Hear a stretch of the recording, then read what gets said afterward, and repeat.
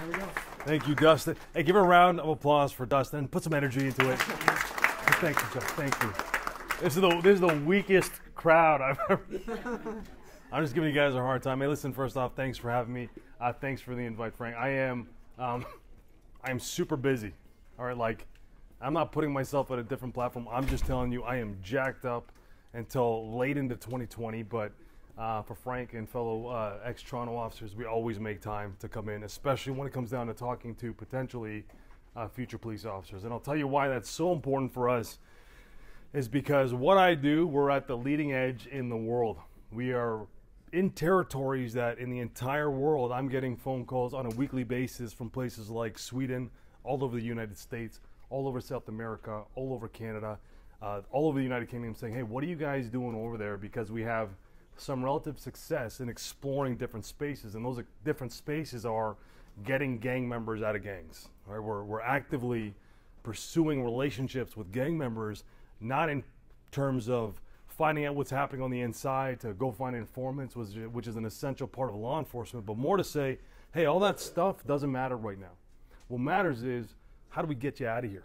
How do we get it so that you're not going to get shot tomorrow or you're not going to shoot anybody? And how can we get you on the track to something productive in your lifestyle? And I'll tell you kind of where that came from and a little bit of my upbringing so you can have that. But as this goes on, I really want this to be a conversation, all right? Because it's important to have a conversation about these things. It's important to get some stuff out of your head. So in this room here, out of however many people that are here, how many of you, by raising hands, are looking to get into policing at some point in your future? All right, and for those of you who don't have your hands up, how many of you want to get in the legal field in some representative? Is that as a lawyer? Anybody's a lawyer? Hands up if you want to go as a lawyer. Yeah, lawyer. And then for those who put their hand up for something else in the legal field, what is it? So I'll ask you, young lady. Courthouse, but what exactly in a courthouse would you like to do? Maybe working with the prosecutor's office, like in the legal aid. So legal aid? Or probation. Perfect. Legal aid or probation. And what else for those other people that don't want to? I was going to say youth probation. Youth?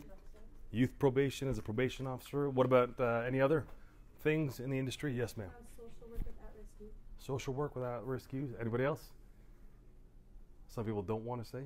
Right, so I'll ask you all here, when we all talk about that here, you take a look around this room. I've traveled the entire world, all right? I have, legitimately. I just came back from Thailand last week. I'm still recovering from the jet lag. Beautiful place. But when I go to these places, I go like right to the heart. All right, I mean, I do the touristy things, but I get right into the heart. I went to Mexico City, and I went straight to like the state of Mexico, right in the city, and that was a wild, wild experience. First off, everybody thought I was the tallest Mexican in Mexico. Not even Mexican, but I got it. And I just said, you know what, I'm going to run with this. And the second off, you really get a global picture. And every time I come back home and I come to Toronto, I take a look around. And if you take a look around in this room, for those of you who haven't had the luxury to travel, what we're seeing in this room right now is so unique in this entire world. It's absolutely mind-boggling. You know, I didn't appreciate it until I really got to see the rest of the world and got to see what's happening in different places. And coming back, I get to see it here. Every place I've traveled, I've had some understanding of the country I'm going into, only because I'm from Toronto. So it's like if I go to Afghanistan, I know Afghani people. If I go to Thailand, I know Thai people. If I go to China, I know Chinese people. I kind of know what to expect based on that culture. But when I get down there, if you take a look in this room, everybody in this room, even though some of you want to be police officers and some of you don't, I think it's agreed upon that even if you didn't voice why you want to do what you want to do, that it's important we all understand that along the same page here, does anybody here want to get into a profession where they want to hurt somebody? Is anybody here really want to get into a profession where at the stage primarily you're motivated by the amount of money you're going to make? I'll ask you that right now. When I asked you kind of what you wanted to do here, you guys all gave me specific things, right? I want to be a probation officer. I want to be a youth worker. I want to be working in the courts and duty aid. Some of you want to be a police officer, but nobody said here, I want to be a millionaire. I mean, is that a bonus? For sure. For sure, an absolute bonus. But I'm going to break it to you right now. If you're going to get into these fields, you're never going to be a millionaire just by doing this. Right, the goal is you want to get into something, be so good at it that you raise your own value, which is a whole other topic. But the point I bring that up and why I look in this room and I say, hey, it's important to acknowledge that is when you're dealing with gang members, they are no different than exactly what we have in this room. All right, they are not different with it at all. When I first got into policing, it was an uphill battle for me. All right, I got rejected 5 times before I got hired by Toronto Police. All right, 5 times I got that solid rejection. And for me, I'm wired similar to some of you in this room where People would have called it stubborn at the time. Now I understand that's not stubborn, it's called being driven. I knew what I wanted, and every time somebody told me no, I got so pissed off about it, I just drove back at it. All right, now I can acknowledge that, but when I was at your age, I never understood what the hell was happening. Everybody around me said, like, you're so stubborn, you got to learn how to take no. I just never understood what that meant. So for me, growing up, everybody says it because it's true for everybody. Everybody says, listen, man, I never had a perfect childhood. Who here has had a perfect childhood? Nobody. All right, that's the point. Nobody's had a perfect childhood. I wasn't an exception to that rule either. But when I grew up, I had a best friend. And my best friend, he was, in grade 6, we absolutely hated each other. His name was Vic. All right, absolutely hate each other. And I think we hated each other because at that time, he was a big Indian guy and I was a big Indian guy. And in our school, there could only be one big Indian guy. So we just had this problem, right? So grade 6, grade 7, grade 8, we had problems. You had two big guys that were both kind of meatheads and stubborn. And we just did not get along. And then all of a sudden, grade 9 hit. And when grade 9 hit, we both wanted to play football. So we were the only colored guys at that time that were kind of playing football where I grew up. So we jumped on the team. And I'm not saying color matters, all right? But what I'm saying is at that time, it really bonded us together. So then we became best friends, all right? We were inseparable. I mean, we did everything. Prior to becoming a police officer, I had 35 jobs, and I got hired at 23. All right, so I had 35 jobs from the age of 15. My parents were immigrants to this country. They went through a tremendous amount of bullshit to be able to make it happen. They made it happen, and when I was at home, my parents always said a couple things, but one of the things that stands out the most is they said, listen, if you ever come home in handcuffs or your teacher calls, you're leaving here in an ambulance, all right, and they meant it. But Vic and I, we become best friends, and then all of a sudden at 18, we both hit 18. I still remember he turned 18 on April 10th, and on April 18th, he calls me up, he says, man, I got charged. I said, man, you got charged for what? And what happened was his younger brother was coming home from school, and he was just coming home from school. He comes home crying, and he says, hey, man, some guys beat me up in the park, and they call me all these racist terms, and they beat me up, and he came home crying. He was like 8 years younger than us, and Vic was a monster, all right? He was like 6'3", 280 pounds. Like, when I said we were big, no, he was big, but I thought I was big. So I acted like I was big, which meant everybody thought I was big, all right? That's how it worked out. So he was actually legitimately big. And he goes back to that park and he sees everybody and he sees the group of kids who did this to his younger brother. And he says, listen, if any of you touch my brother again, I'll kill you. And these kids went home, told their parents, they called the police. Vic got arrested and charged. Right, so then that's us, right? 18, we do that. Now Vic and I, both meatheads, we end up both trying to go to university. I end up going to York. He went to McMaster. We both kind of flunk out after 2 years. And then our third year, we both take it off, all right? We're both like, listen, man, we kind of failed, quote unquote, took it off out of university. And we were working all these crazy jobs. From the age of 18 to 22, I worked as a bouncer in all the nightclubs in downtown Toronto. So I started when I was 18. And when I got into the game, we had moved everywhere. And when you move everywhere in the nightclub industry, you're connected to everything and everybody. When I was like 18 to 22, working not only in downtown Toronto and all these nightclub districts, I had all these weird jobs here and there. I worked in factories. I worked as a personal trainer. I worked in some nutrition store. I worked at Toys R Us. Like I had every job you could think of, and every job I had it with Vic. First time I held a gun, I was 15 years old. I was in school. And what happens, I was in school, we were in this class, and it was funny enough, it was grade 11 law, and we had a dual class. So it was like this class, and there's another class there, and we always sat at the back, right? Whatever, I don't know why we did that, but that's what the garbage we did. So we sat at the back, and there was a door, and one day underneath that door slides a $100 bill, and we just see it going back and forth. So this was almost 20 years ago, and we're yanking it, trying to grab it. First day we can't get it, the next day we can't get it. The third day I finally yanked the $100 bill out.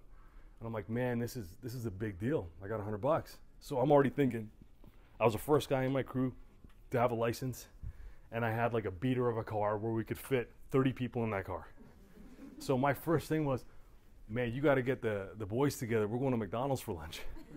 All right, I got $100. This is a big deal. Well, the door opens, and across from me is this big dude, a Jamaican guy from another part of the city, and he had these dreads from here to here, and he was in the 10-year high school plan. All right, he was there for a long time. I was like 15, and this guy was like 22 in high school, and he sees me, and he's like, yo, give me the money. And his name was, we all just called him King, all right, but he was a legitimate certified gang member. We all knew he was a gang member. But he asked for the money back, so what do? I give him back his money, and then the door shuts. And the next class, another note slides. And now we're friends. All right, so he's sliding notes about whatever, just nonsense. I don't even remember what it was. But at the end of class, he comes by and he grabs me, and Vic, and he puts his arm around me, and he was like super tall. And he goes, hey man, who's the biggest dope dealer in the school? And I knew who the biggest dope dealer was because I grew up with him too. So I go, listen man, are you sure you want to know who this guy is? And he's like, yeah man, I want to know who the biggest dope dealer is. And I go, listen, this guy's like a legitimate guy. I don't think you want problems with him. Like, he's really well connected. He goes, no man. He goes, we're good. What do you mean we're good, man? So he grabs my hand, he puts it on his waist, and I pull it out, and it's a gun. And I give it back to him, and I'm like, oh, are you crazy? And he's like, nah, man, we're good. He's like, you're my soldier now. He goes, we're good. So he walks away. I walk away. And as I'm walking away, my chemistry teacher comes out of the corner. She puts her arm around me. And she's like, hey, Ron, can I talk to you? I said, yeah, what's up? She's like, listen, I noticed you and King have become friends. You guys are an odd combination. Is there anything you want to talk about? Like, keep in mind, 30 seconds earlier, I just held a gun in school. As I'm walking around, what do you think I told her? I said, no, I said everything's good. See, I want you to remember that. You snitched. I want you to remember that. I didn't snitch. But I want you to remember that because that's going to be a theme we're going to talk about. All right? So then he puts his arm around me. Teacher comes up and says, I said, no, man, I'm just helping him with his homework. I said, everything's good. And then over time, what King wanted me to do was he wanted me to set up a dope deal, and then he was going to rob the main dope dealer, and then he was going to give us a portion of the money, and he wanted to like start dominating that whole area of the neighborhood that we came in. We never followed through on any of that. Once we realized we were soldiers, and we started to realize, hey man, at lunch at Domino's, that table started to get bigger and bigger, and we started getting introduced to soldiers. I was like, yo, I'm not into this garbage. Like, this is not for me. It had nothing to do with being afraid of it. When I sat down and actually listened to how they spoke to each other, I'm like, these guys are a bunch of idiots. Like, they're going nowhere in their life, but I was super driven. I didn't even realize that I was driven. I had so many jobs, I could just never say no to anything. By the time I got out of high school, I was school president and class valedictorian. All right, and that is not that I got 100% on anything. I just skated by. I just managed to drive through everything effectively well. And then I got it, and I was like so happy I got it. But here goes back to my family life. So you'd think, all right, my parents coming to my high school graduation, I'm the valedictorian, I was school president, I was a captain of like 2 or 3 different sports teams that I played.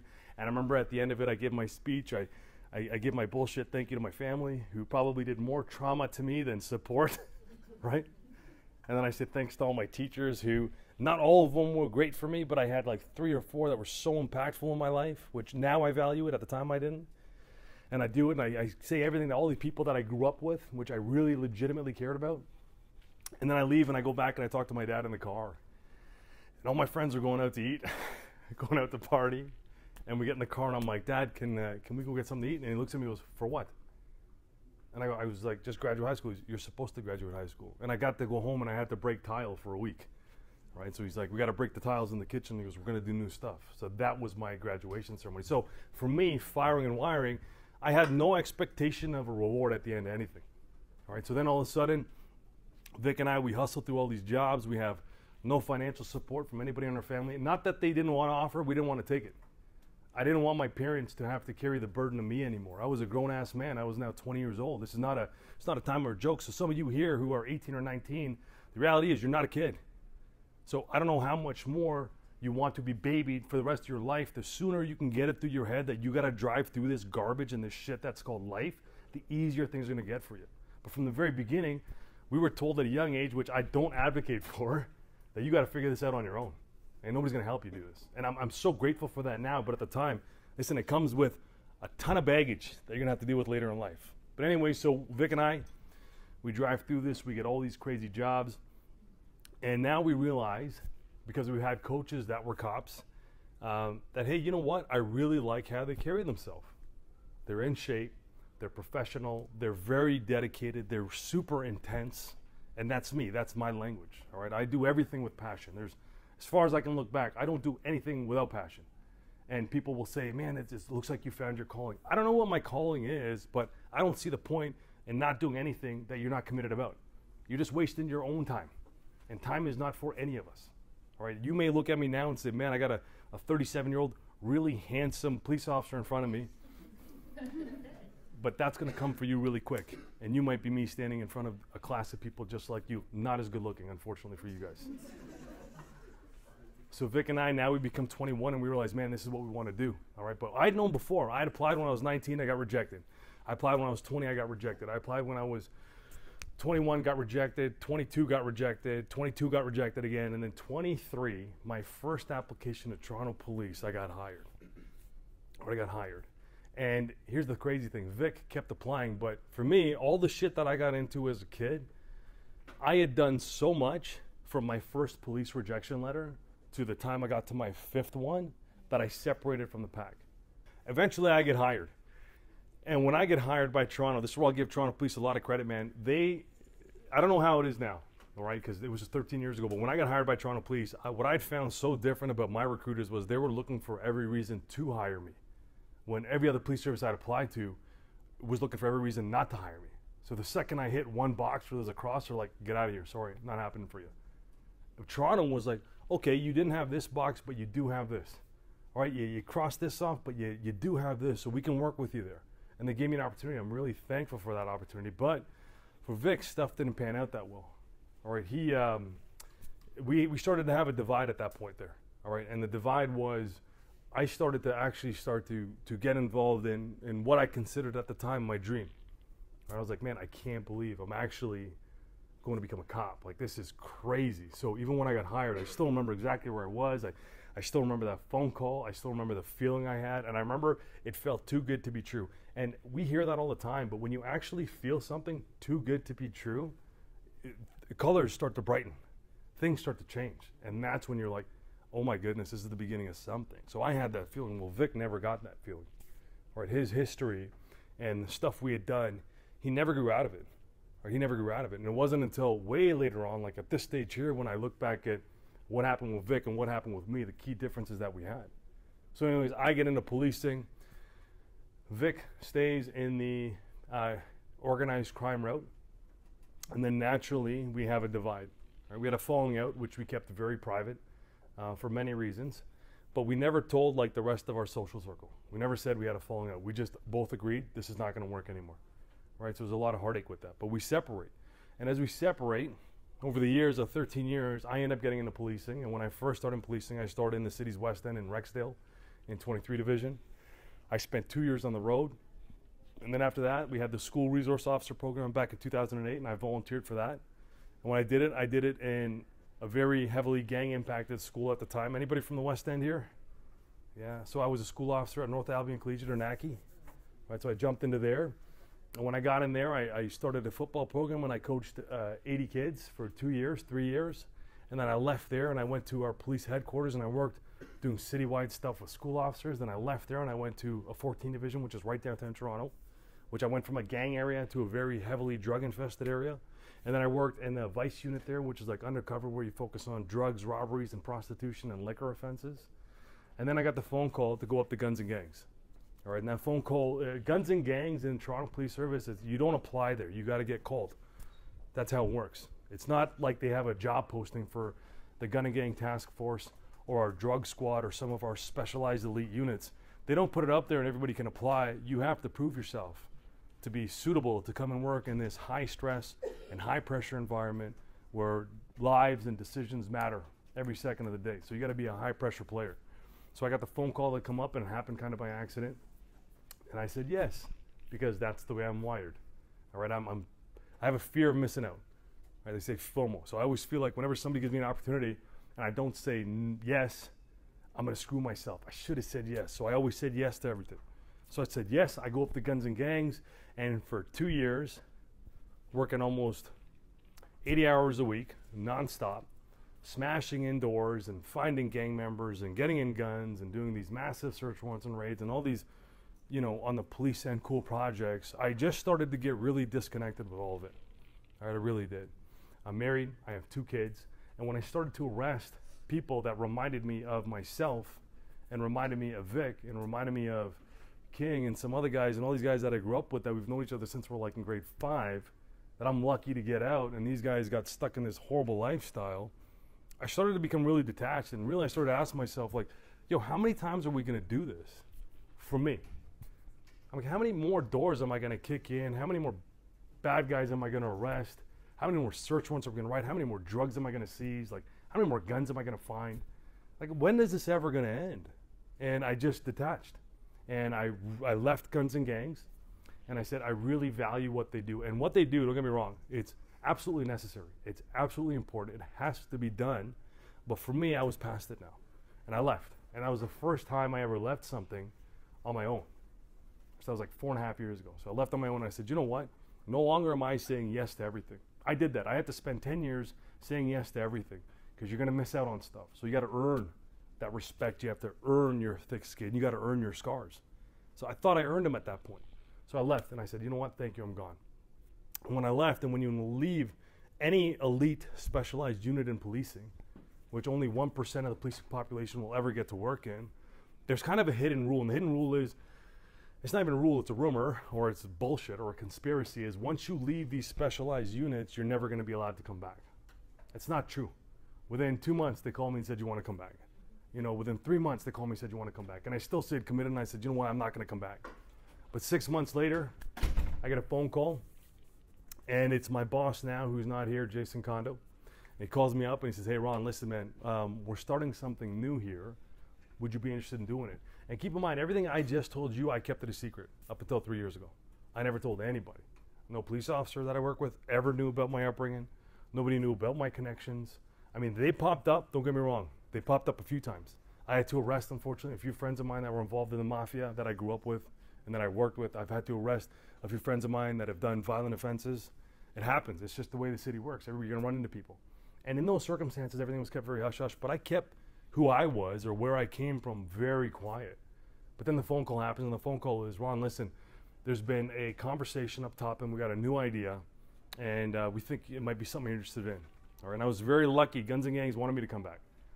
And what the idea was that it came down from our deputy chief. And those of you who aren't familiar with the policing ranking structure, honestly, half of it, who cares? It doesn't even matter. But in this case here, deputy chief is like a vice president of a company, right? So the chief is the president.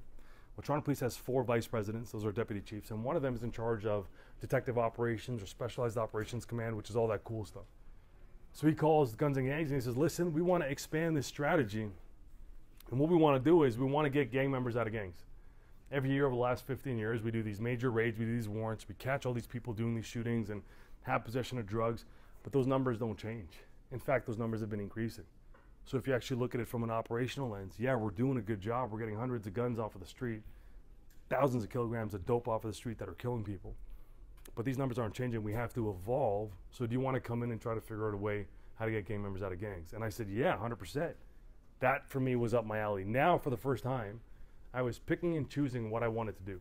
When I first left Guns and Gangs, and I told you that I'd said yes to everything, I'd left on my own for the first time. I said, you know what? I'm done. I don't want to do this anymore. I'm going to reset. I went right back to the streets.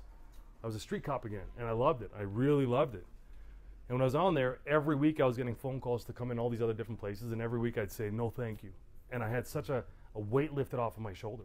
But when this came up, something about me said, yeah, you got to do this. So January of 2017 is when we started. I hadn't seen Vic in maybe, well, I'd seen him maybe 10 times in the last 10 years prior to that.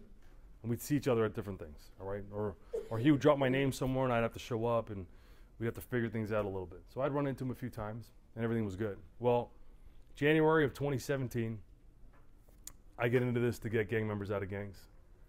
And then in February 2017, I get a phone call from a girl I grew up with in high school.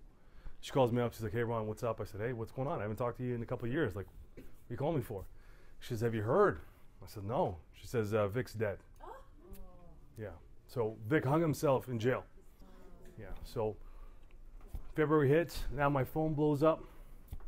All the guys I grew up with that didn't know him and I had separated all call me to find out what happened. Man, what happened? What happened? What happened? What happened? I get phone calls from other guys I grew up with that are police officers that had said, don't go to the police funeral. Like, don't go to the funeral. It's not a good look for you. You're a cop. You can't show up at this guy's funeral. Well, I went anyways. And when I showed up at the funeral, I didn't go for who he became. I went for who he was.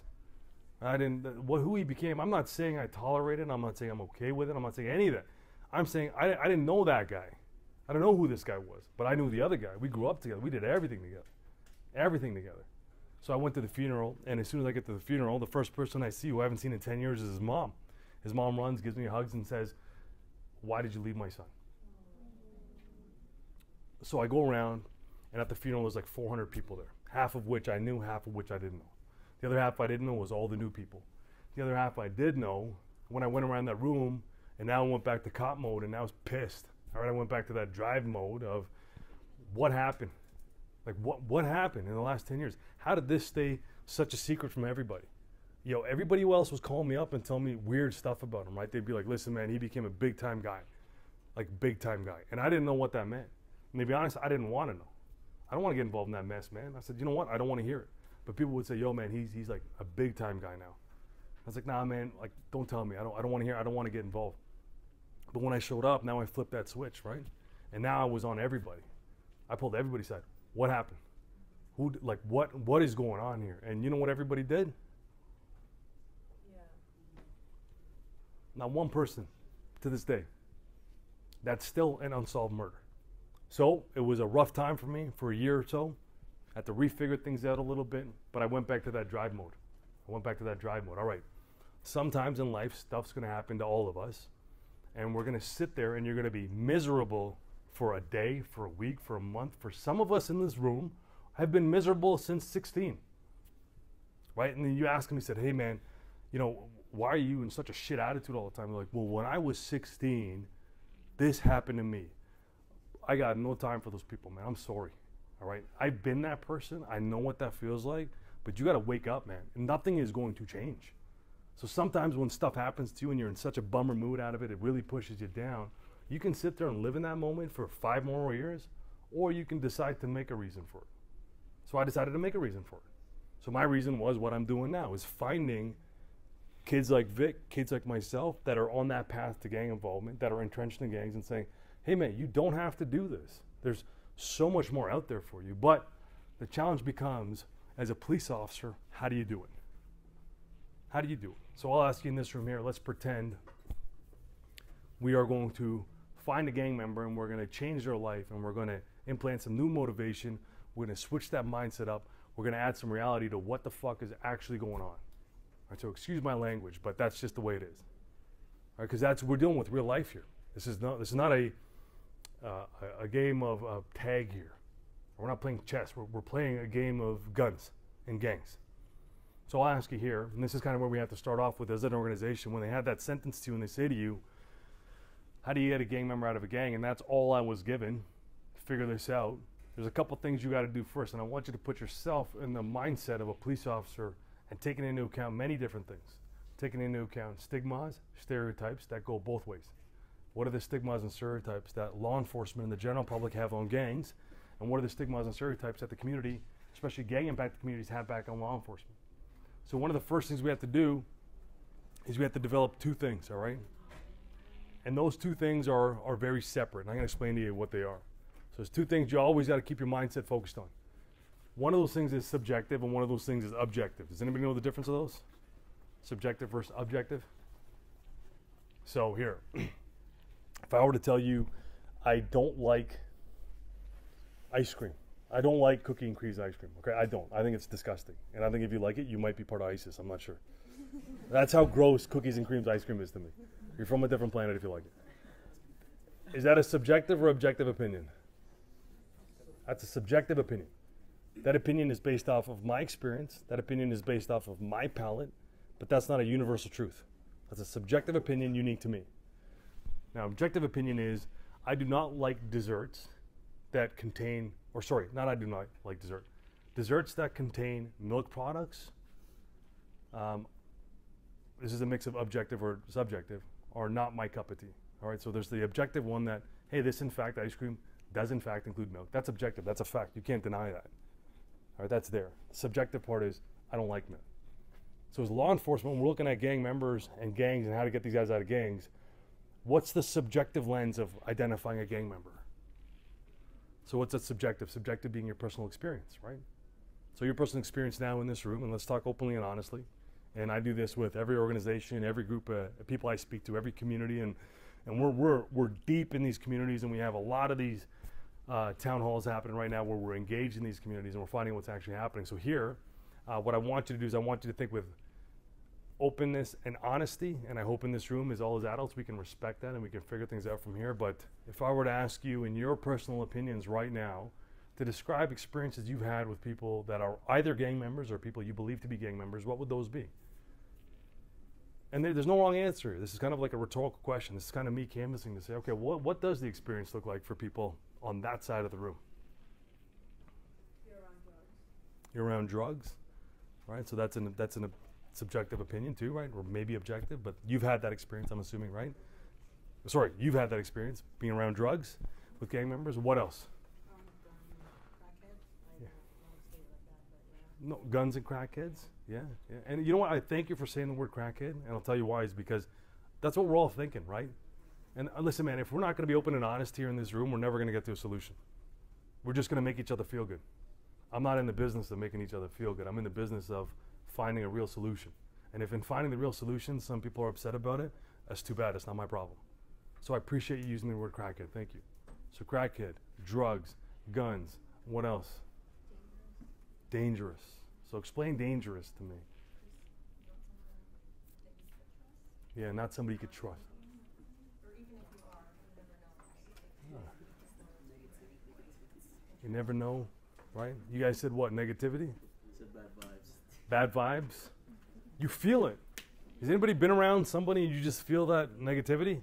Yeah. You know what that is? You know what else that is? That's called trauma. Right, that's called trauma coming up. But if I ask you this, we're going to do this little example here, all right? Here's the example. We got to do two things. So we know subjective, objective. We always got to keep that in mind. As a government organization, as a police officer, I have to always be objective. I have to catch myself when I'm being subjective. Because my experiences might lie to me. They might not be the universal truth. It's 100% true. So I want you to think of this. We have to do two things now. So they tell me, you got to find a gang member, get him out of a gang. Now I got to make this work. So there's two things I got to do. One, I have to know what a gang member looks like. Or how do I identify a gang member objectively, not based on my opinion. And the second part is I got to find a location to go. So we're going to do this little exercise in this class here. We got 1 hour. We got 1 hour. We're going to speed this up considerably to make it work. But if I tell you we had 1 hour now in this room, how many people here from the west side of the city? How many people from the east? Oh, a lot of people from the east end. North side of the city, like up in North York, and then south side right by downtown on Lakeshore. None of those rich people are here? Yeah. And then we got people from all over. So we have, and then people outside of the city. People outside of the city? All right. Perfect. All right, now I want you to think of this. So now we have a good gamut. We have a good understanding of the city in this room. Number one, we're going to start with location. We're going to save a gang member today. I'm going to go in my pocket. I'm going to pull out a magic pill. And this magic pill, it's amazing. We're going to give it to this person we find today. When we find this person, not only are we going to give it to them, they're going to be a gang member. And as soon as they swallow this pill, their life is going to change. They're going to become instantly a genius. They're going to become an entrepreneur. They are going to come from a gang-impacted neighborhood. They're going to create thousands of high-paying jobs. They're going to have a statue built out for them. They're going to go and be a multi-billionaire and then come back to the neighborhood that they were in and be a role model for thousands of generations and thousands of kids to say, this guy did it or girl did it. But we got to find them. We're going to give them this magic pill. So number one, where do we go in the city? Give me an intersection. Jane and Finch. I didn't even finish my sentence. Jane and Finch. We're super excited, right? Or somebody had said before, Finch and Jane, to try to be nice about it. Rexdale, Jane and Finch. For this, because Jane and Finch, sorry, what else were we going to say? Galloway, Malvern, that's the east side of the city. But sorry? Jamestown, Brampton. Yeah, Brampton's rough. Wellesley, yeah, down by Sherborne, all those places. So look, we said a whole bunch of gang areas, right? But for the sake of this, we're going to pick one that we're all kind of good with in terms of we're going to change this person's life. We got to go. So let's go with Jane and Finch, all right? Because that seems to be the one that pops up the most. So I go down there to Jane and Finch, and now I have to find somebody who's a gang member in there, and I got to put this pill down their throat, and we're going to change their life. We're gonna do this, guys. We are doing this. As a room, we found the place we're going to go to. Now, is this person we're looking at either be a boy or girl? We're down to 30 minutes now. We have time is not on our side. 30 minutes. Is this person a boy or a girl? It's a boy. All right. And how old roughly?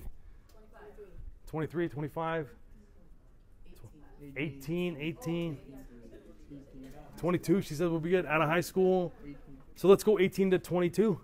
18 to 22, perfect. Okay, and what type of clothing do they wear? Guys, we got 15 minutes, man.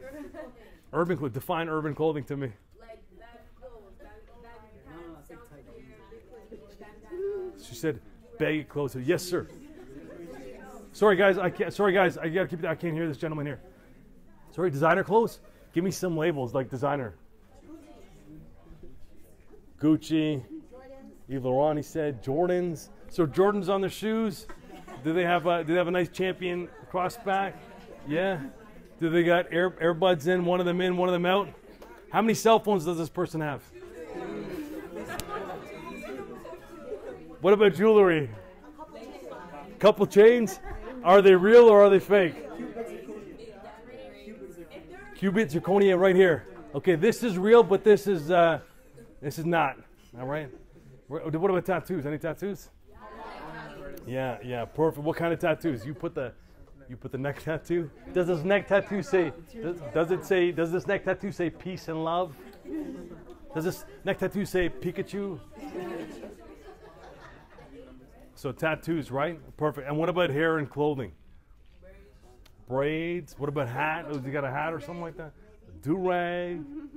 Do-rag, perfect. All right, now what skin color is this person? No, wait a minute. Hold on a minute here. This is my absolute favorite part of this whole thing. Because we got thousands of things about this person except for the skin color.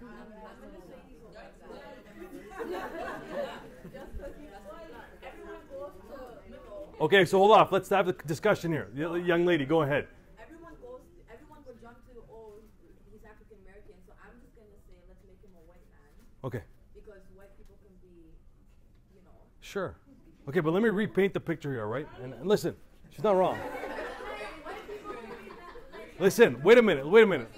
Guys, I just want to repaint the picture. We got 5 minutes left in this scenario. We're in Jane and Finch. We got this 18 to 22-year-old kid, champion bag, headphones in, multiple chains, cubic zirconias, bodied up, clothing is all nice, Jordans, all that stuff. All right?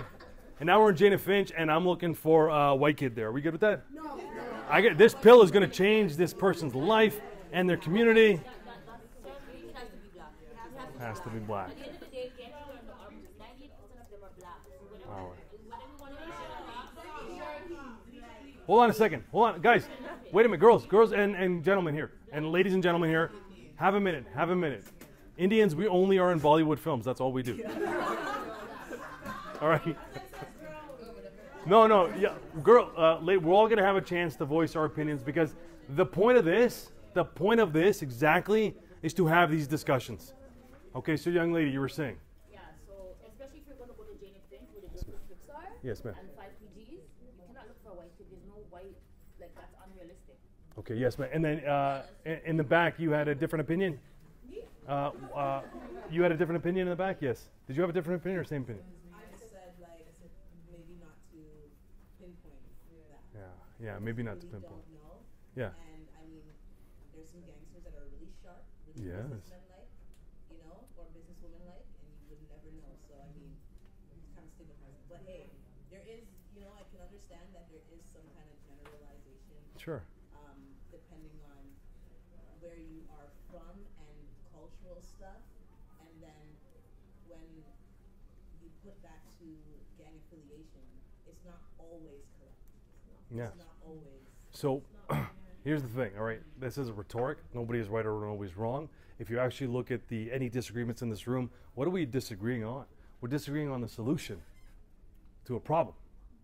All right, so there's nothing to say that one is right and one is wrong. It's to say that if in the process of finding solutions, and this is something we have to learn very early on, we're going to get caught up in our conversations as to who's offended, who's not offended, who is right, who is wrong, who's not going to tell the truth, who's not going to tell the truth. We can argue this forever, but while we're arguing here, guess what's happening in the hood? Kids are getting shot and killed.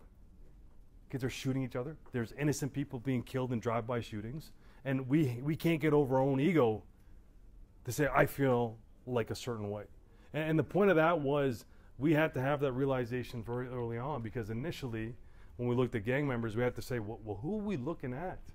Like, who are we looking at? And we have to get out of the subjective lens and go to the objective. And here's a part that is a part of a bigger picture of really organizational change, and this is like the future of policing, and that's why I say we're lucky to be the really at the forefront of the entire world on how we're thinking about things, how we're engaging people, and how we're doing things.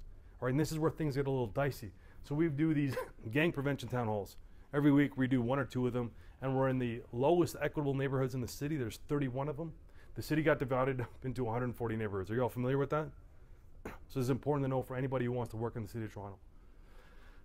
In any aspect. I'm not talking just policing. I want to talk social services. I'm talking, probation, parole. I'm talking, duty camp. Anybody who wants to work in the city of Toronto, you got to know this stuff. And this is the stuff you got to know. The city a couple of years ago got broken down into low equitable neighborhoods or equitable neighborhoods. And all that means is they broke down the city in 140 quadrants. And they had individual neighborhoods that were kind of assigned off. And how they broke these down is they looked at these neighborhoods and they looked at what is the median income of the home, what does the family structure look like, what are the demographics of the area, what are the immigration statuses are, what is the access to economic opportunity for these neighborhoods, and they gave them a score. And when they had these scorings, they had 140 neighborhoods. Well, 31 of these neighborhoods were considered low equitable areas.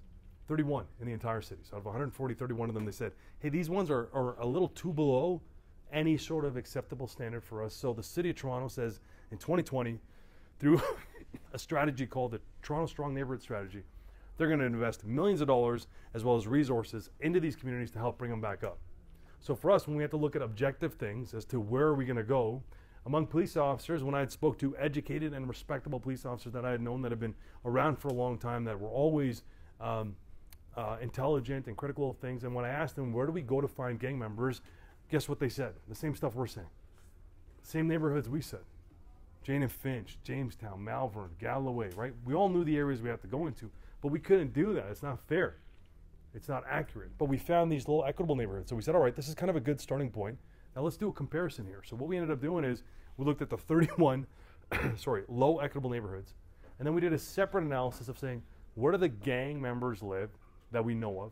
Where is the gang activity happening?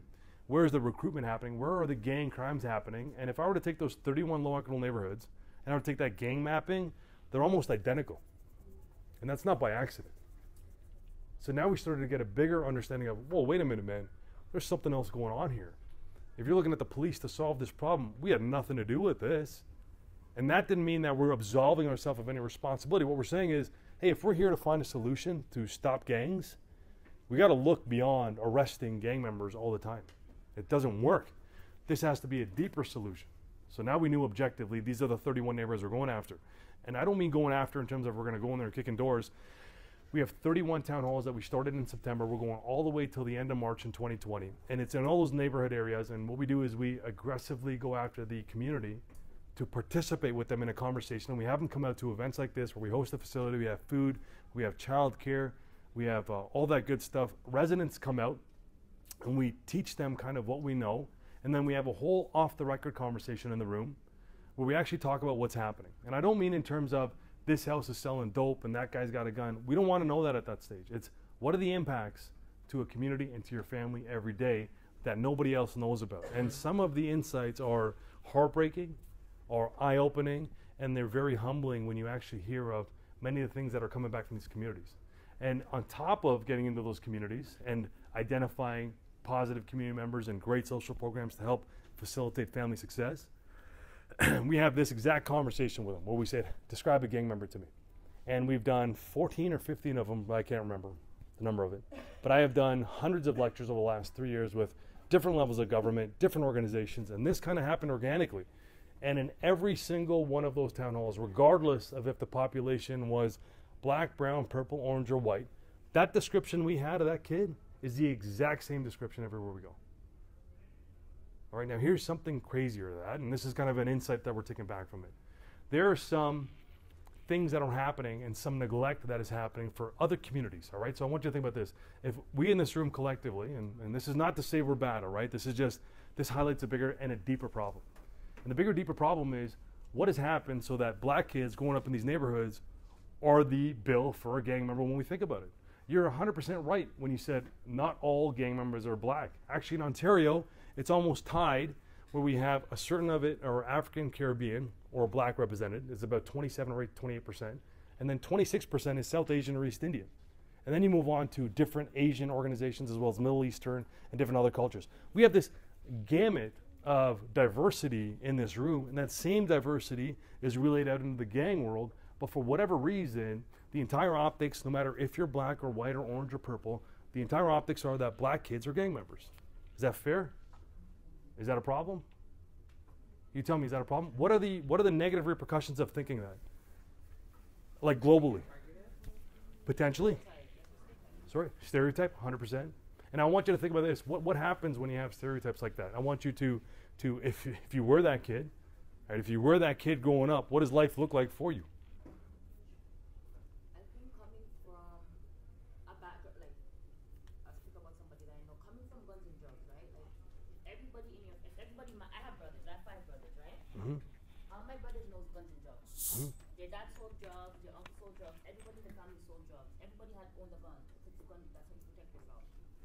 If that's all you see growing up, how are you going to differentiate from that? Because if you see your dad's son, your uncle's son, that's what you're going to become, right? You're going to $1,000,000%. obviously do what's seen. If everyone in my family is a teacher or everyone's a cop, I'm going to gravitate towards that because that's all I've seen. So growing up now, having 5 brothers, and if their dad's drug dealers and their dad carried guns, and they're showing that to my brothers, that's what they're going to, because they're going to think it's okay, it's cool, my dad did it, his dad did it, his dad, like, it's a generational curse, you know, and I think it's up, I have 3 sons, and I think my biggest thing is I don't want my kids to be a product of their environment. Of course. I do not. No. And I think it's very important to, because I know what I've seen going on. I didn't have a childhood. Mm-hmm. I didn't have one. So my biggest thing for my kids is I want them to have a childhood. So I have to change how things are being done, right? From how I was growing up. Yes. I think when I was growing up, I don't think my mom knew how to get us out, right? As in, like, me, I'm more like, I'm very driven, as you said. I'm very driven myself. So it's like, I don't want my kids to be on the block when I'm at work. You know what I'm saying? I don't 100%. want all the gang members to be like, come at me, baby. We're not doing that. Yeah. So I try to keep my kids in sports. I try to, like, keep them busy so they don't have to be, because a lot of times a lot of single moms leave the kids at home and they're working 3 or 4 jobs, and that's how the kids get into stuff. There's no one to watch them, right? Look, I'll ask you now because listen, man, it's fantastic that you're even in school. All right, so you as a mom, is dad around? No.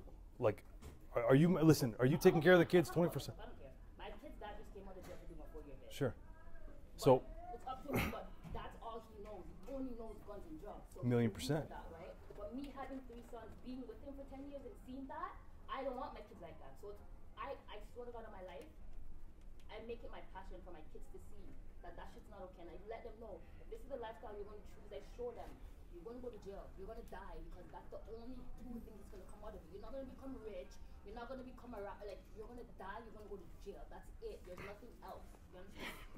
Yeah. So let me ask you here, all right? Having that experience, you're right in the game of things. This is your life, all right? So I'm talking about your life. What are your obstacles every day that you have to face to ensure that this doesn't happen for your kids? I live in a high-risk neighborhood, and they're shooting in my neighborhood at least 4 times a week. My kids can't even go to the park. So for me, every day is an obstacle. But I tell my kids every day, like, my kids watch music. I have sons, I don't have girls, but still, like, I can't be soft. I have to be, like, my son did something the other day, and I stood up on it. My son's kind of big. I stood up on his chair, and I stood up over him. I let him know, don't play with me.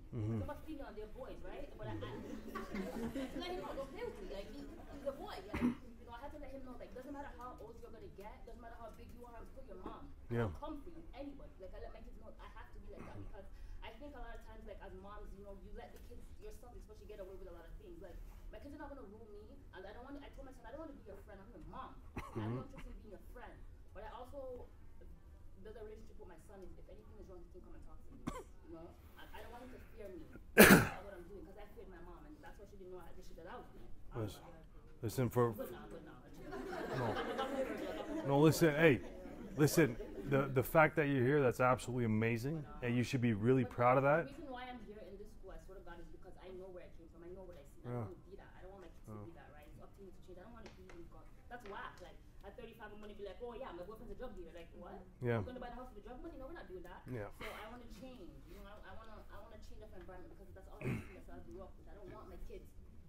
Listen, the hardest part of what you're going through Is to walk away. is not even to walk away, is to not do today what you did yesterday. Exactly.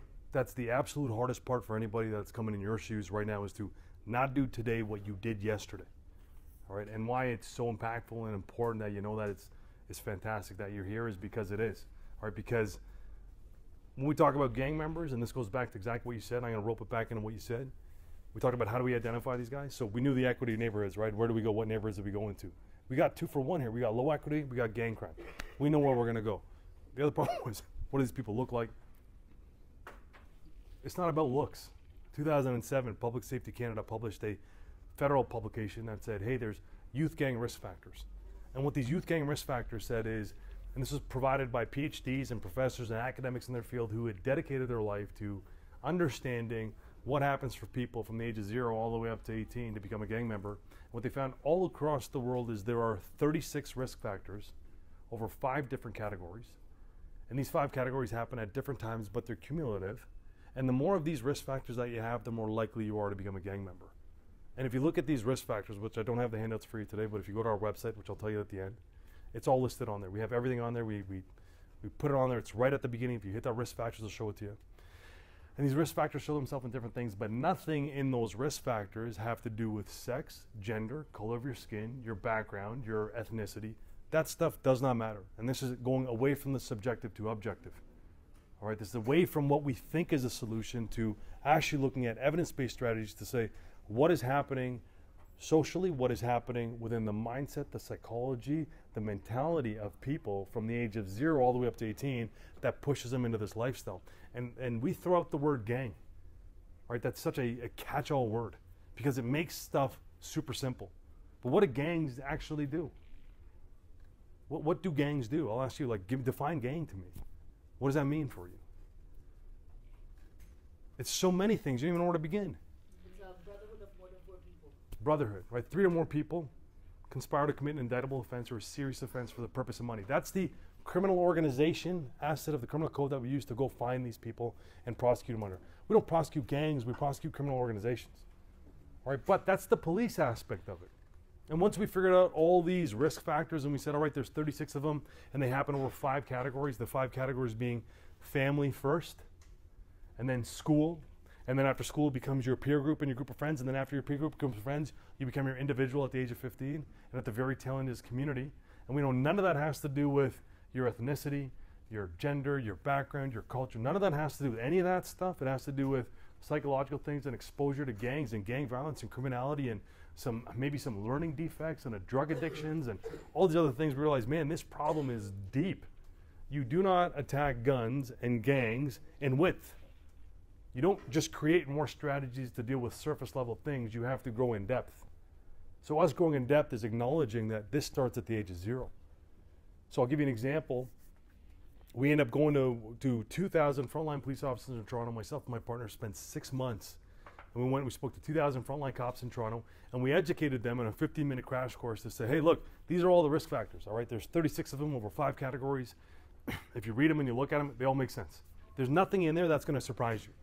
Nothing in there that's going to surprise you. When we told these cops in the front line, we said, hey, listen, you got to go out. If you come across a kid in a neighborhood, or you have a relationship with a family, or you arrest a kid and you're like, this kid might be on the path to gang involvement, and you got a relationship with this kid or this family, just ask them if they want a different chance. Ask them if they want to do something different. We had to run a few pilot projects with a couple gang kids. So within a week of doing this, we actually had a police officer downtown Toronto, in and around that area, and he was totally switched on, arrested a kid, and called us, and he said, hey man, this kid fits the bill. He's a 15-year-old. This is your guy. He's open to having a conversation with you. So we go up, we have a conversation with this kid. And under the age of 18, we always include their families, all right? And this was the first kid we ever dealt with, and he is the story of, since then, about 70 kids that we've dealt with over the last 3 years. And this kid's story is every risk factor marker that you got, it's this guy. It's 100% this guy. And it's a terrible story with the ending yet to be determined. But this kid, as we talk to him, we realize, oh man, there's a few things. So his mom comes in, we talk to him, and we go through the risk factors. And what we do is we have a risk factor sheet. There's no personal information on there. I am dealing with probably about 10 gang members right now that I have no idea who they are. I don't. We do it all through social media. I do it through email, I do it through social media, I do text message. I have no idea who they are. I don't know their names, I don't know their birth date. I just know their rough postal code and their rough age and what their sex is. That's all I need to know.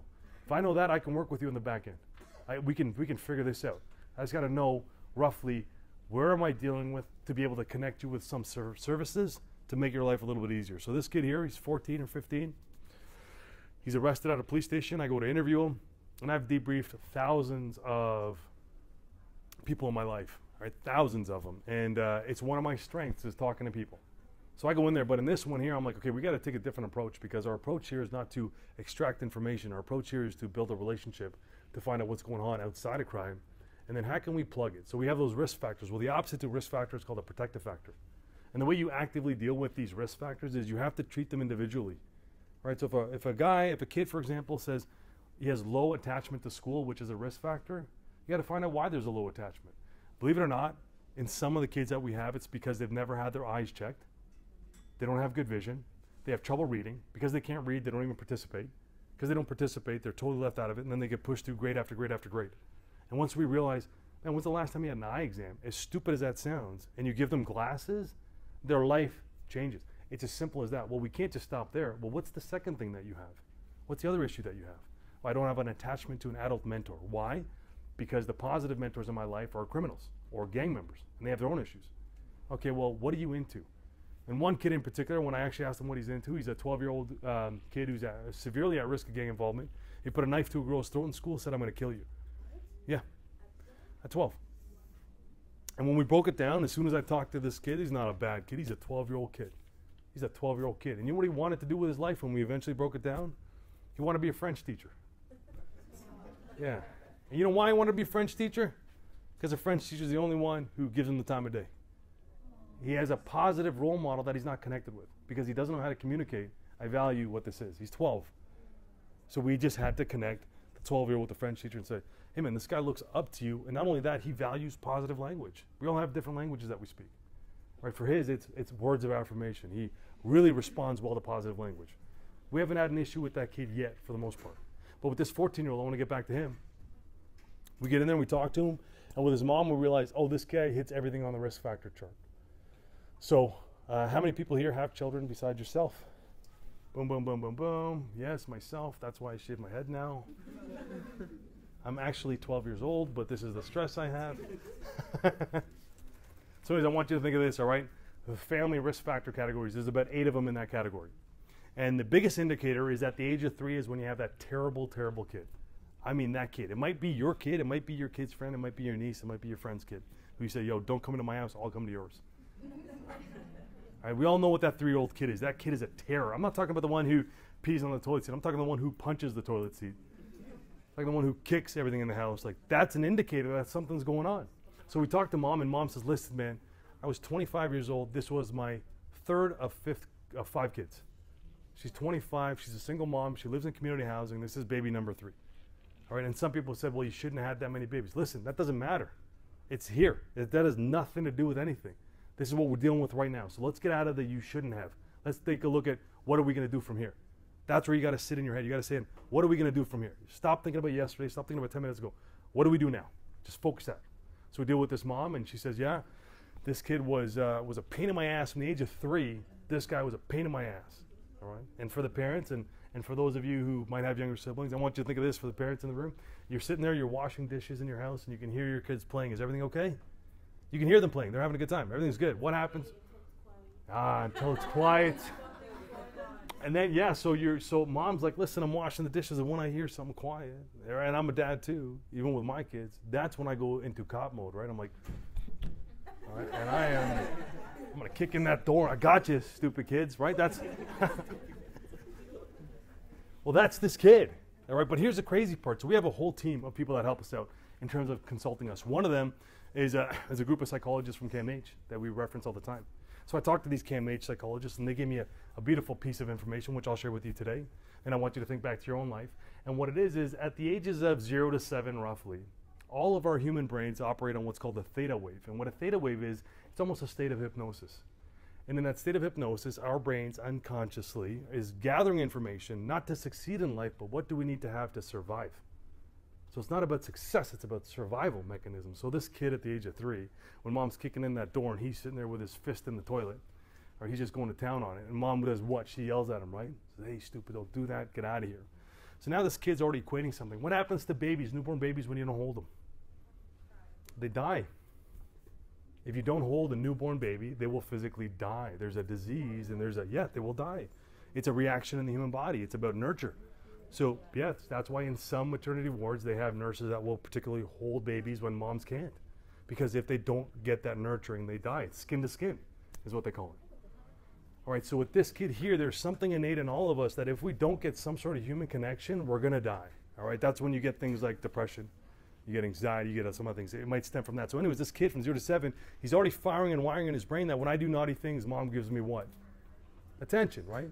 So now this guy goes from 3 years old, he goes to kindergarten, and I want you to think in kindergarten for yourself. I know with me in kindergarten, there was 2 kids in my kindergarten class. I still remember them to this day. I can't wait to pull them over. I haven't had a chance yet. But these 2 kids would just take my lunch sandwich and just punch it, all right? They would just take it out of my bag and just punch my sandwich, but keep eye contact with me the whole time. So that's this kid, right? He goes into kindergarten, and the biggest indicator now at kindergarten is he's not successful in kindergarten. There's a difference between passing and succeeding. This kid, he doesn't succeed. He just passes. Because when he goes to school and he's that kid in that class, it's not like he's developed any social skills. His skills are when I cause shit, people give me attention. Now, who's the replacement for mom in a school environment? That's a teacher. So teacher does what? Teachers are angels to me. They change my life. This teacher comes by, grabs this kid, pulls him to the side, gives him an educational assistant. Now this kid's isolated from everybody else. All right, now this kid is feeding that firing and wiring. Okay, when this happens, this is what I do. But kids don't understand that they're doing it. They don't get it. I want you to think back now about all your own bullshit behavior. Okay, if you have a spouse, boyfriend, girlfriend, whoever, and they said, you know what, this part of you I don't like, I'm not a fan of, I want you to think back to 0 to 7 for yourself and think about where you learned that from. Think about it. Like, be real with yourself. What are the parts about you that you don't like? Sometimes. But I'm not talking about anybody else. I'm talking about you. Hard. I'm not asking you to say it out loud because for a lot of us, it's uncomfortable. I get it. I don't want to do that. But I want you to think about that. So this kid now, 3 years old, pain in the ass, 6 years old, continues to be a pain at school, gets a one-on-one environment. Now, at the age of 9, what happens with this kid is, mom says, what to him? You got so much energy, kid. You got to get out of here. Now it's the city of Toronto. When you guys were 9 years old, were you out playing on your own? No, we weren't, right? Some of us, we're lucky not to have. When I was 9, I was out on my own. So my parents were just like, listen, when those streetlights come on, you got to be home. Okay, that's like the rule. So I'd go play outside, and when the streetlights come, I'd just book at home as fast as I can, try to jump in out of breath before somebody gives me some beats. So that's this kid. But when he gets out and mom says, listen, you're going to go play on your own, city of Toronto, man, like you said, moms are busy. She got 4 other kids. This guy's a pain. She's like, listen, you're old enough to go outside, go play in the lobby. And she lives in community housing, so he goes plays in the lobby. Now this kid's out in the wild for the first time on his own. Does he find people like him or less like him? I like him. Look, this guy's connected with nobody. Okay, even in his own household, he's not connected to anybody as much as he wants to be. Even at school, he's not connected to be as anybody as much as he wants to be. But now he's on his own, and guess what? He found another kid whose mom said the same thing to him. You got too much energy, get out of here. Now he's found 3 of them, 4 of them, 5 of them at the age of 9. And then as he goes on, at the age of 15 in the individual category, this is where we get him now. And he's a full-on self-admitted gang member. He's telling you he's a gang member. There's no secret here. It's not like it's a hidden code and we're trying to solve the Da Vinci Code.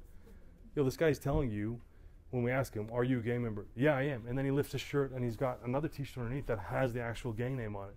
Then he shows you his social media, his Instagram, his Twitter, his YouTube channel, and it's all on there, man. It's no secret. He's telling you, I'm a gang member. Now, these are where things get interesting. So we look back with the mom now. We talk to mom. Say, hey, man, what happened between 9 and 15? And we look at the risk factors, and it all makes sense. So at the age of 8 and 9, when he's out playing on his own, mom manages to get him a bicycle. I don't know how. Doesn't even matter. She gets him a bike. This kid now, he's 8 years old. He's out on his own. He's in a rough neighborhood. He goes out on his bicycle. He goes to get candy. He comes out. What happens to his bike? Gone. Comes home, tells mom, who busted her ass to get on this bicycle. This kid's been a pain in her ass since the day he was born. Now she got him this. She went out of her way to make this one kid out of all her kids kind of have something productive in his life. And he comes home and he says, Mom, I lost the bike. Somebody stole it. What's her response to him? I wouldn't even be able to get the sentence done before my dad would have just crushed me. Yeah. All right? And, yeah. Yeah, you see. She's going to start shaking people down, old school. Like, where's my bike? Where is it? It's got a Dora flag on the front. Where's So that's this kid. Well, he comes home and mom does what to him? Mom says, listen, you idiot. You had one job. You had one responsibility. I can't believe it. I did all this for you. You can't even take care of this. A year later, same thing happens. Both times they report it to police. So we have police records for this. And listen, it's the city of Toronto. There's about 90 billion bikes here. There is no bicycle theft prevention task force. You lose your bike here, it's like losing a needle in a haystack. Unless we come across it by accident, the reality is we're not going to get it back. But this bike is of high value to the family, of low priority to the police, because we're dealing with shootings and murders and homicides right now. So there's already a disconnect in the relationship with the police, right? The relationship and the perspective from the family is, police can't even find my bicycle. Why am I going to call them when there's a shooting or a murder? They can't even find my bike. So then now this kid becomes 11, 12, 13, and he goes missing. First time he goes missing, because he's with his group of friends. Mom calls us and says, listen, I got 4 other kids. The streetlights said, come on, I don't know where this guy is. He usually hangs around the corner. I can't leave my house. We go, we find him with a group of friends. His wilds find him the other wilds, right? We find him, and what we do is we want to know who everybody is. Only because if he goes missing again, we kind of know who to call. All right, we want to know, hey man, who's this guy hanging out with? So we collect some information on his group of friends. A year later, he goes missing. The police officer's going to see the mom. Before they go to the mom, they read the last report. They go around the corner. They find the kid with all his friends. So they grab his kid. They bring him home and said, hey, we found him at the same spot last time. And then at 13, he goes missing. This time, he doesn't come home for a week. And when he comes home, mom says, man, this kid's changed. Personality's changed. And then we see an increase in violent offenses. He does robberies. He does theft. He does car thefts. He does extortions. He does serious violent offenses. Then he gets into drug trafficking. And then now he's at 15 years old, and now we have him in custody at a police facility for drug trafficking. And he's at 15, and as I'm talking to him, he's a self-admitted gang member. We know his whole life story. And I ask him, and now we develop a relationship. We have a good understanding of each other, which I'll end off with how you do that because it's so valuable. But now we have a good relationship with each other. We have a good time with each other. And I say to him, I'm like, hey, man, how'd you get roped up in this? Like, what happened? Like, tell me from the beginning. And he tells me. And what he tells me is, the first time he goes missing, or he's with his crew of friends, and there was an OG in the neighborhood. Or an OG is, for those of you who don't know, it's like an original gangster, old-time gangster, old gangster. It's somebody who's a gang member, who's been an established gang member in a neighborhood and is kind of well-respected among the community that's gang involved or in that area, right? He's really feared or whatever. So this kid says at about 11, there's this OG, and he sees us and he's hanging out with us, and we're like, man, this is really cool. You know, we got this. Finally they got a positive, quote unquote, positive role model that's giving him a little bit of attention. And the OG gets him like a McDonald's burger, $1.69, whatever it is. And then the second time he goes missing, he's like, yeah, the OG was here, and the OG was telling us to, hey man, go snatch an iPhone off of somebody and then bring it back, and he was gonna reward us. And then when he's 13, he's like, the OG said, listen, you're gonna go do a robbery on a girl in your neighborhood to get her iPhone, and we're gonna have a competition who can get the most iPhones. So then he gets roped into this, and then they get him slinging dope at that age, which is drug deal. They start him off with a little bit of weed at the beginning, and over the course of years, he's getting roped into this. So I asked him, I said, hey, listen, what age do you consider yourself like you were in, and that they gave you the T-shirt and they blessed you and they brought you in? And he said 12. And then when I asked him, I said, well, how old was the OG that roped you in? How old do you think he was? 12-year-old recruited into a gang by an OG in that neighborhood. How old is the OG? He's 16. 16-year-old OG. And when we found out who the OG was, so this kid was roped in at 12, which meant he's 15 now. The OG was 16 when he roped him in. Well, the OG was 19 now, and the OG is a suspect in a murder. So this is a legitimate thing. So we developed a relationship with this kid. We started to try to create blueprints to get him out into something more positive. And what happened is he just stopped talking to us. He wants nothing to do with us. He got arrested very recently. We went in and tried to talk to him. He doesn't even want to talk to us. He's not disrespectful. We don't have that type of relationship. He's just, I don't want to talk. I don't force it. I said, yeah, cool, man. This all has to be voluntarily with these people. So he doesn't want to talk, which is cool. But one day we end up deciding with this kid very early on, about 2.5 years ago, we said, you know what, we're going to expand this further. We're still in the test phase. We're still figuring things out. We have a lot of evidence-based strategies and practices that we want to deploy out in this massive stage. We decided to go knock on his mom's door. So we go to his mom's house, knock on the door. Mom answers the door. We said, hey, man, where's the little guy? She says, I don't know. I haven't seen him in like a week. I'm just hoping, you know, this door knock is not a police officer telling me my son is dead. So I said, man, what happened? And we sit down. We decide on a whim. We said, hey, listen, you know what we're going to do? We're going to do risk factors with the mom. So we give her this risk factor sheet. And, well, we want to know what's up. We want to see what's the family history, right? So this kid had, out of the 36 risk factors, he maybe had 21. How many risk factors do you guys think mom had? Like 29. Okay, so then the question became, mom had 29 risk factors, her son had 21 risk factors. What happened? Why is this guy a gang member and mom is not? And we'd found there was a host of protective factors. But more importantly, what we'd found was, when we went back to mom, there were some realizations we had there. There's still 4 of the kids in that household. One of the risk factors is to have a family member who's a gang member is going to greatly increase your chances of becoming a gang member. And guess what? This kid wants nothing to do with us. He's still 15, man. He ain't going to switch for him anytime soon. All right? It's not going to happen. But mom, when we said to mom, hey, where do you need help? She was like, oh, thank God. And then we focused on building the mom, because I'm not there 24 hours a day, but guess who is? Mom is the pillar of that household.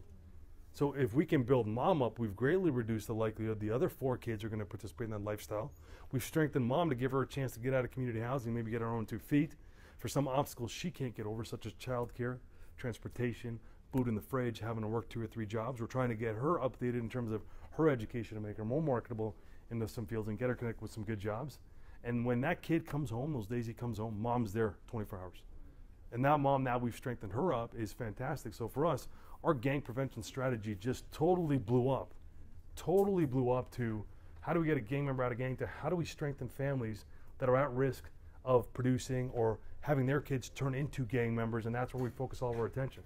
And our strategy, before I get out of here, and I'll be done in 10 minutes, to give us some of the interest of time. And what I'll do is I'll wrap it up in 10 minutes, and then any questions and answers you guys want to ask me, by all means go nuts. You can ask me almost anything and I'll tell you. But anyways, with this kid here, our strategy, we're broken down into 4 things. We found in the United States the gold standard model, all right? And what we did is, initially when we looked at how do we get a gang member out of gang, we looked all over the world. We looked all over Canada, United States, South America, England, United Kingdom, Australia. We looked everywhere and we said, hey, does anybody have a successful way to do this? And unfortunately, nobody has a way of doing this. There's no evaluated way to get a gang member out of a gang. It just doesn't exist. And that's why I said we're getting calls everywhere, is because now we're realizing, yo, you got to start from the beginning. But I'll ask you this, is this a police issue? Am I the best guy to be able to facilitate these deep psychological, social, mental issues? I don't have any background in that, man. I flunked out of university.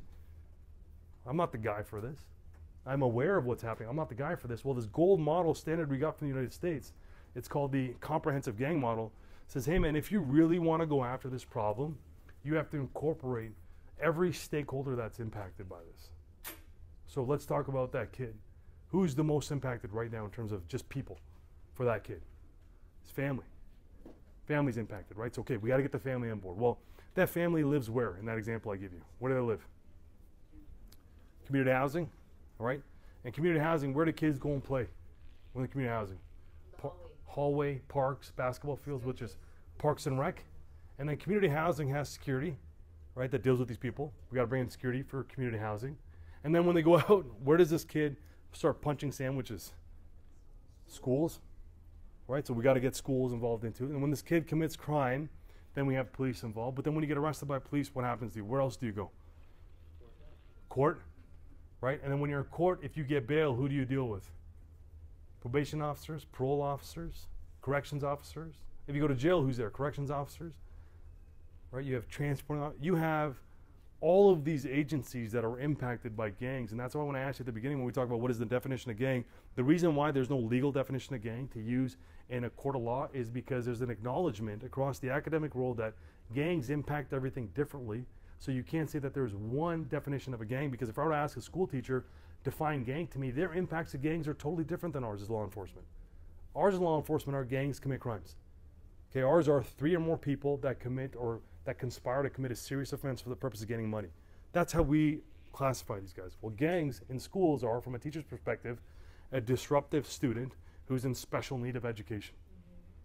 It's not the same as mine. I can't say a gang to me is the same as a gang to you. And if you go to jails, their definition of gang is completely different. If you go to a family, its definition is completely different. So the idea is you have to get all these stakeholder partner groups together and identify who is the most impacted at what point, and then how can we all support each other to ensure that this doesn't grow. Right? That's where you're going to have the best bang for your buck. When I get asked all the time, what does the program look like? There is no program.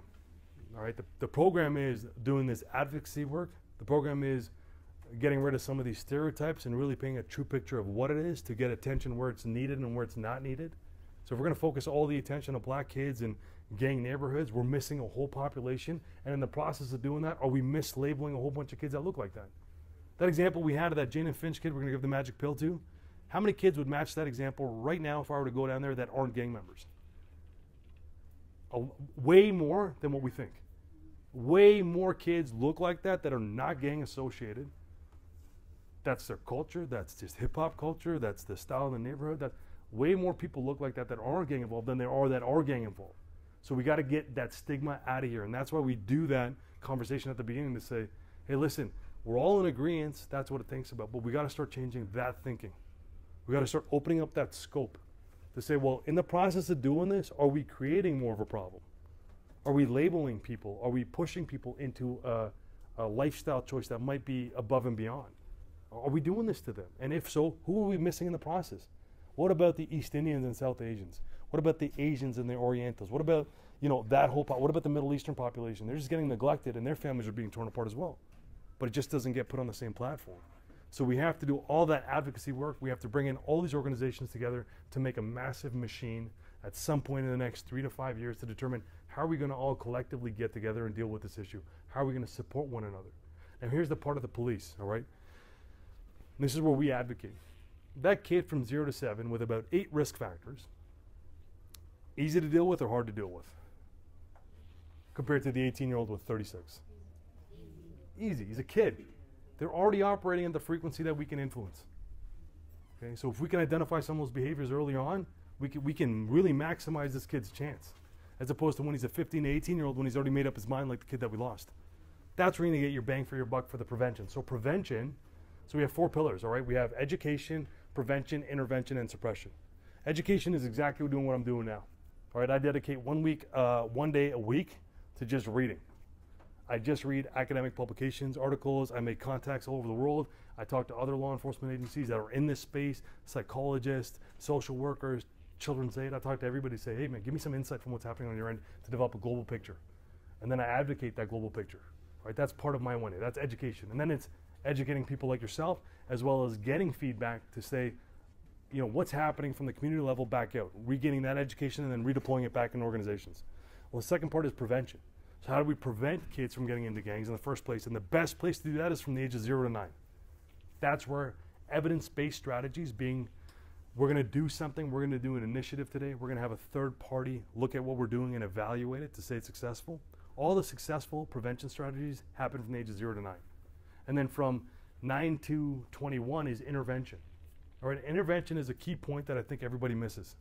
All right, a lot of people miss it. We talk about prevention so much. The actual name of our task force is Gang Prevention Task Force, because that's what everybody buys into is prevention. If I put Gang Intervention Task Force, how much of the population is going to buy into that?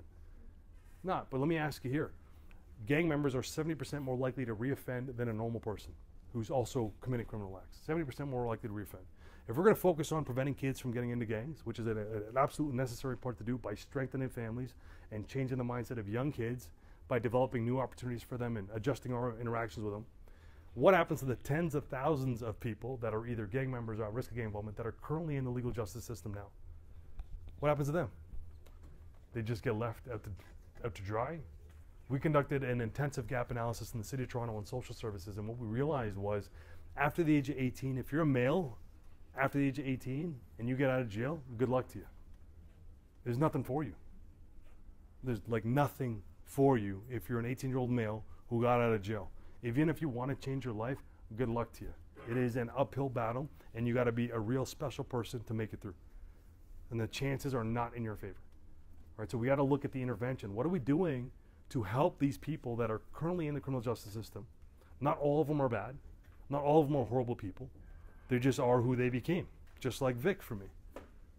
Vic hit this guy. Vic hit all of these risk factors on the head. I just never knew it at the time.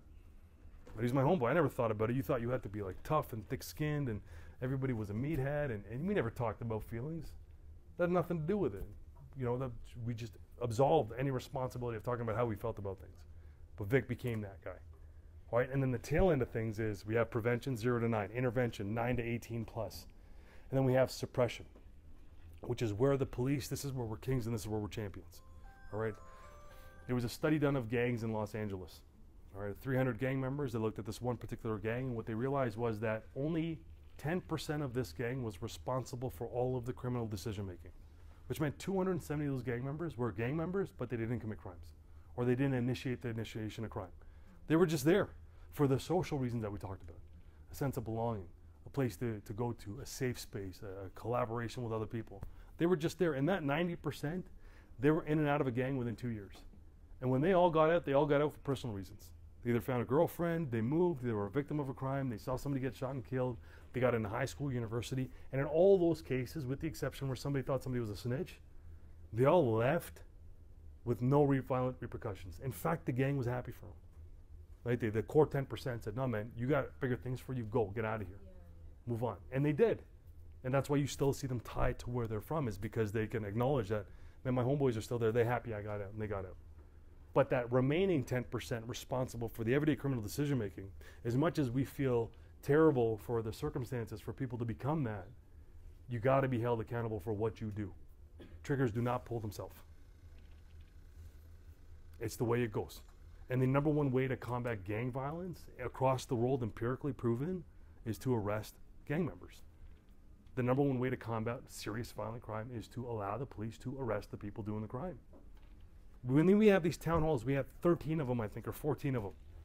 We have one coming up on Thursday in Elms Old Rexdale area. And out of these 14 town halls, we have these conversations, and some of them get super heated, but everybody's there for the right reasons. They always end up positive. And we make some great inroads in some of the most gang-impacted communities with some of the most gang-impacted families.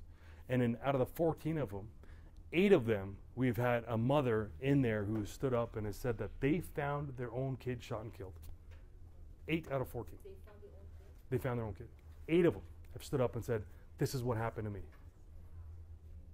And what that does is that just sinks us back down to a really anchored position of, you can buy into one of these strategies. I don't say you have to buy into all of them, but the idea is we got to buy into the complete whole picture of understanding that there's horrible circumstances that make somebody a gang member, for sure. And 90% of them are just confused kids that are looking for something.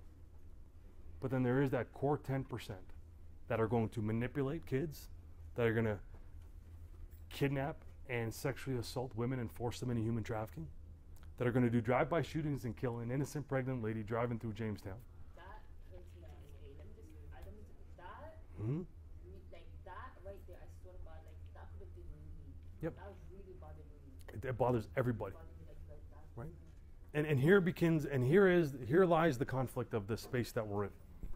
Okay, herein lies the conflict. Because as human beings, we're emotional creatures and we're driven by emotion.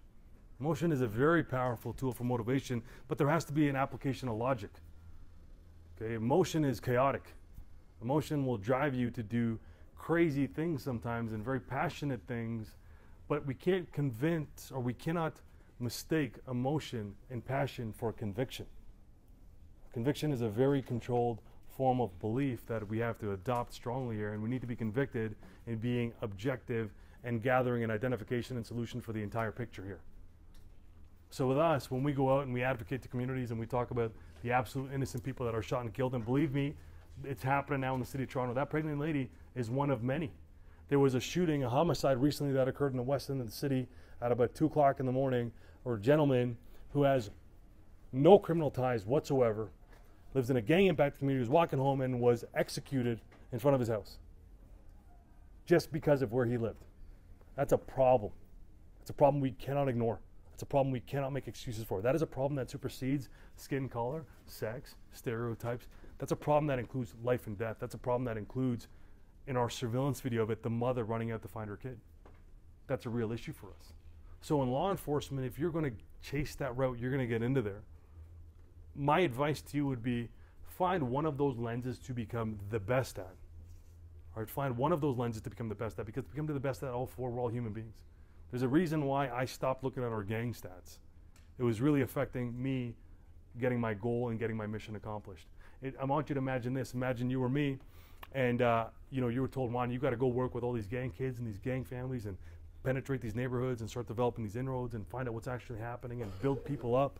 But at the same time, we need to arrest these guys and I'm going in there to help a 15 or 16-year-old kid only to know that the gang he was belonged into did that drive-by shooting. How motivated would you be to want to come in there and help that kid? I'm a human being too, right? And to be honest, I'm not the best person for that. We need to find people that can do that. So our advocacy work is to say, here's the chart from 0 to 18 plus. Here are all the people and organizations that need to be involved.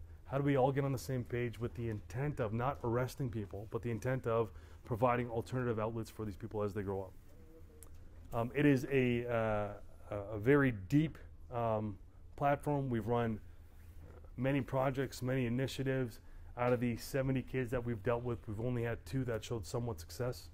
And that is because we're in law enforcement trying to lead this initiative. We're not the best people for it, and we're not stupid about that.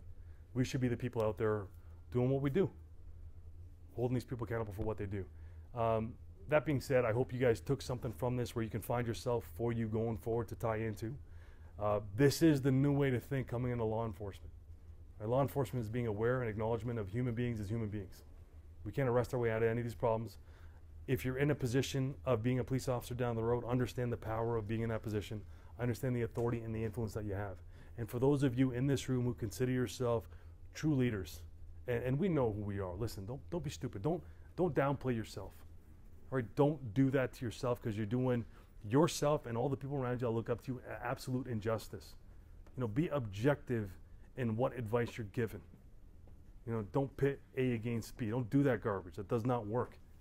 We might be good guys today, but we're bad guys to somebody else, and vice versa. And be acknowledgement. You know, acknowledge all that stuff and work towards it. So that being said, thank you guys so much. If you have any questions, by all means ask me.